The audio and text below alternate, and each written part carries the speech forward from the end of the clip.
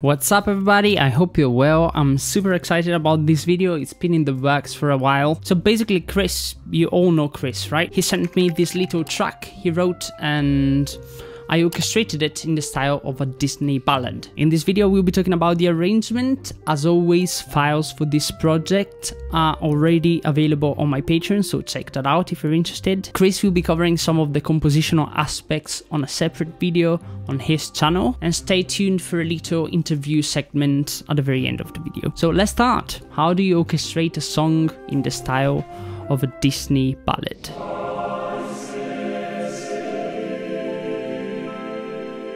This is true for any genre of music, and to be truthful, most of the points we'll be making can be considered good general rules for arranging a song in general. Any part of the arrangement should be built around it or inspired by the vocals, even the busiest moments like this one, for example. If we could work it out, set our differences aside, come together, we'll go wherever we're needed, we won't hide, if we would work it out. Most of the times the orchestra will be in a supporting role, either accompanying the vocals or creating textures like we're hearing here. This is the very last chorus and it's meant to sound big, we're near the climax of the song, but the orchestra never really gets in the way of the voice. We basically only really have a couple of different parts, a string arpeggio for texture and some chords on brass.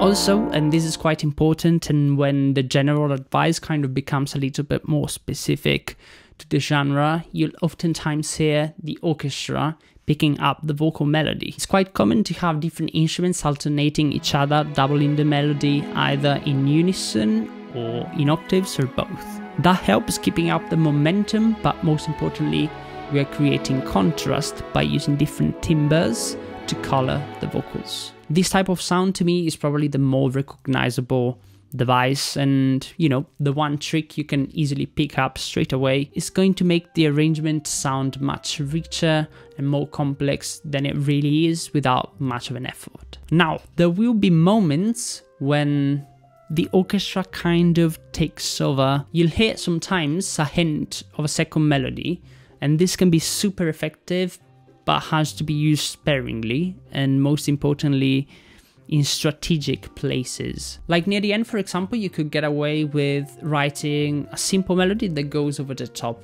of everything else. And that's of course because, by then you would have heard the chorus a couple of times. You could do this earlier in the song as well, but once again, be careful. Simple intervals, basic rhythm, basically trying to fill the blanks without, getting in the way too much. In a song like this, oftentimes, not always, but pretty much always, there will be moments where there's no vocals at all, and you should take full advantage of this opportunity and let the orchestra take over, like here, for example. Again,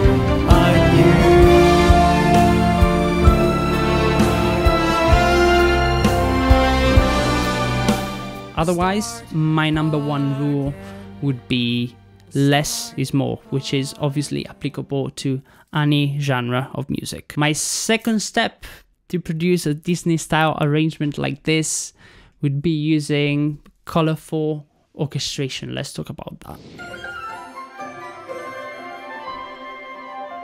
It's so easy to go overboard with this. You know exactly what I'm talking about. Runs and trills and bells and gliss and stuff like that. This is what a Disney style track is, normally associated with, but I honestly think there are, much better ways that don't make the music instantly sound cheesy. Unless, that's what you're going for, of course. I mean, use them. Use flourishes if you like them. I did use them myself, and that's simply because it's not something you can entirely avoid. But what I'm trying to say here is, just Go easy, yes. So what's the alternative then? How do you make, an arrangement sound pretty without too many embellishments and things like that? The key to Disney's success is how it often evokes nostalgia with its media. I didn't make this up. There's a bunch of super interesting readings and videos online. You can go and look them up yourself if you don't believe me. But yeah, nostalgia. And if you can manage to inject a little bit of that into the music, you're gonna be like 80% of the way. That was a completely random number. Nothing dates the music like a little bit of woodwinds, so go nuts. Seriously though, doing an arrangement that is going to be more strings and woodwinds oriented is going to help a lot. And in general, woodwinds are not just great at flourishes, but at counter melodies. Like this one, for example. Away from the problems and the battles that we've got. And strings are great in all circumstances, of course. But once again, if the goal is making the music, pretty with a hint of nostalgia, a fantastic way of doing this is using some denser close part harmonies, like here, for example. They also sound particularly authentic when they harmonize a vocal line, and this may not be something you necessarily want to do when you're arranging a regular pop song where you would normally have a string pad instead. This does not mean that you should avoid brass altogether though. In fact, I use quite a bit of that, particularly the French horns. It's just not the focus of the arrangement, as they tend to have a more majestic, heroic kind of vibe, but they're still great for chords and support to the rest of the orchestration. French horns and trombones, in fact, are excellent at playing at low dynamics to add warmth in the low end. Trumpets are much trickier to use though. They tend to stick out more than any other instrument, and for this particular reason I haven't used them at all. It's not like a big no-no, but it's just very difficult to find a place for them. And the last thing I want to talk about before we move on to the next topic is the use of heterophonics textures. This basically means having a melodic line embellished with a variation of it, where some of its notes can be omitted, added, and or ornamented in a number of different ways. On this last section, for example, we have 3 layers. The main vocal line. We can start again anew. Brass and woodwinds playing a variation of it.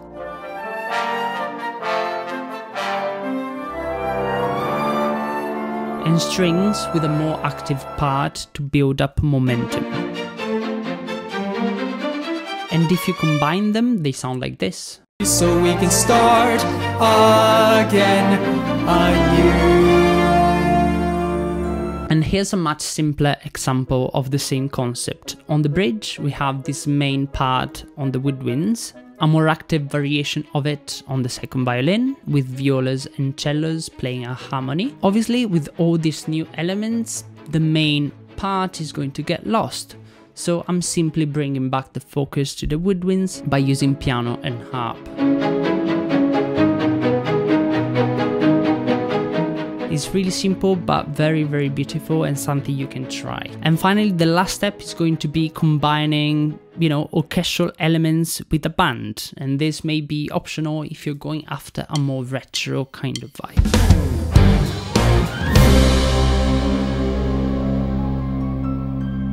This was my starting point actually.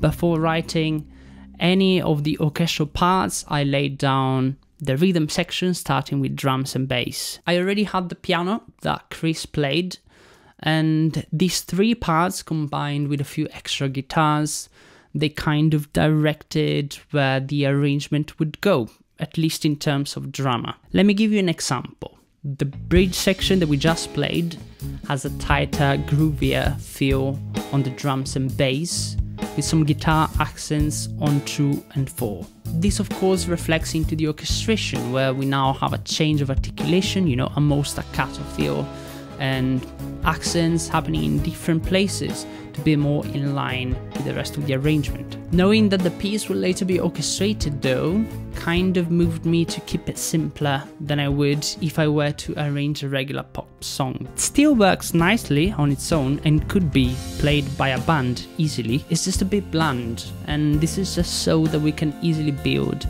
upon it without having too many parts clashing against each other and distracting from what really is important. Yeah, basically the rhythm section has the role of filling out the entire background, and once that's out of the way, it's basically impossible to screw up the rest of the arrangement. I mean, not impossible maybe, but you get the idea, you know, all that's left is basically embellishment, counter melodies and secondary elements. That's basically all I wanted to say, yeah. And Chris has some interesting insights as well, and that's coming up right now. So this might be a bit of a cop-out answer, but like a lot of the music I write in general, I think is in some way or form inspired by that classic Disney style anyway. So it's hard for me to escape that entirely. But I think if we were to entirely look at it objectively, like the differences between a regular pop song and a Disney song, a regular pop song, I think the chord progressions are typically a lot simpler. They usually use the diatonic chords. They don't venture too much into modal mixture. There's not that many extensions and a lot of in the chords, and the arrangements are typically simpler as well. Maybe not so much emphasis on an orchestral style. And then the melodies, of course, are a lot simpler as well. Like you might get, you know, a few steps here, the occasional leap, but generally it's going to be more, I guess, reserved. And it's usually a lot more structured, I'd say. Whereas like a Disney song, the song itself kind of has to fit the flow of the movie as well. So where it ventures, where it kind of soars up high, all of that stuff is kind of determined by what's happening in the scene and stuff like that. But if it's a standalone piece of music, then you have a little bit more flexibility there. And I really try to show those differences between, you know, the vocal melodies in the verse, and then in the chorus, I really wanted to go up a little bit, or at least have more of a structured melody there in the chorus that you can kind of latch onto, whereas in the verses, it's a little bit lower in the range, a little simpler as well. And then in terms of the chords, kind of used some modal mixture in there. Used the minor 4 for sure. I used a flat 6. I also used a flat 7 as well. So those typical devices kind of create that slightly Disney sound, if you want to put it that way, I think. And you did do the, you know, the Disney modulation, like a half step above, yeah, on the last chorus. Yeah, I mean, I don't know if that's strictly Disney style or whatever, but like after the bridge, I kind of felt, you know, I don't want to repeat the same chorus again in the same key again. So I think just going up that little bit really pushes that energy level just a little bit, and then it also opens up the orchestration even more as well. Cool. So what's your overall process for, you know, just writing a track like this? Do you start with the lyrics? Do you start with the music? I can't remember exactly if I started with the melody first or the lyrics first in this case, but the lyrics definitely played a big part in shaping how the melody went as well. So usually when I'm writing, it'll either be the melody and the harmony together first, or I'll have the lyrics first and then, you know, I'll write the music around that. But in this case, I think they both came together pretty seamlessly at the same time, and it was just a matter of keeping it simple but not like too cheesy where you have like super obvious rhymes or anything like that. Like I think it's a mixture of the lyrics and the music having that balanced complexity that keeps it interesting and keeps it moving forward. All right, man.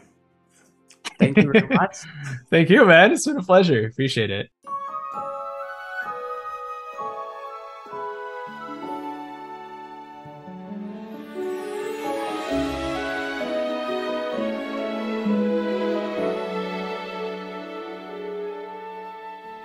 It's like I've never seen the world before. Everywhere I seem to turn. Another fight, another war. Every nation burns. And every night when I lay down, the moment when I close my eyes, my thoughts come back, they scream out loud, always asking why. How long can we face away from the problems and the battles that we've got. If we could work it out, set our differences aside, we'll come together, we'll go wherever we're needed, we won't hide. If we would work it out, understand what they go through, we'll come with peace, set the prison free, so we can start again anew.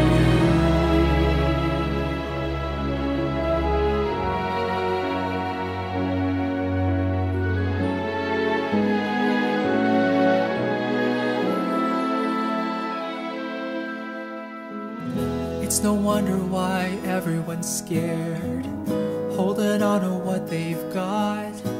It's hard to see how life will be when the final battle's never fought. It's like we don't try at all to see another's point of view. We're quick to judge and hold a grudge, refusing something new. How long can we face away from the problems and the battles that we've got?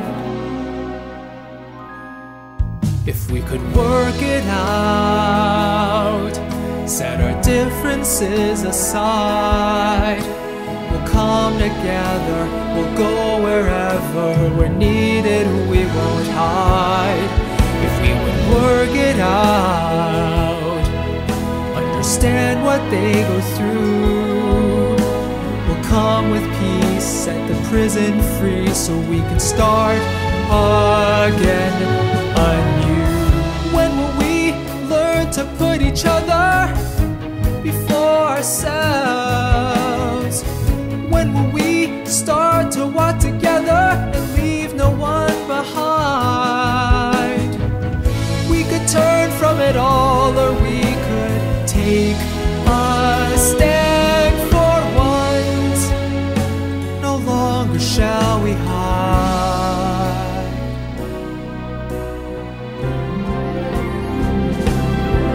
If we could work it out, set our differences aside, we'll come together, we'll go wherever we're needed, we won't hide.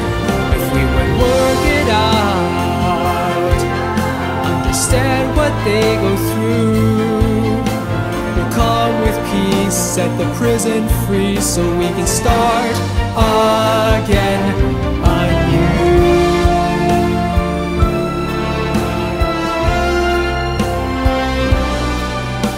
We'll start again. We'll start again anew.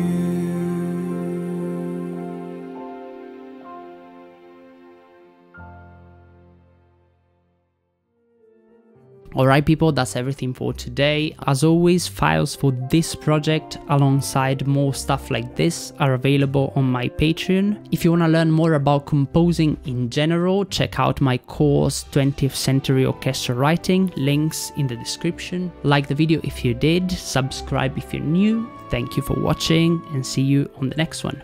Bye.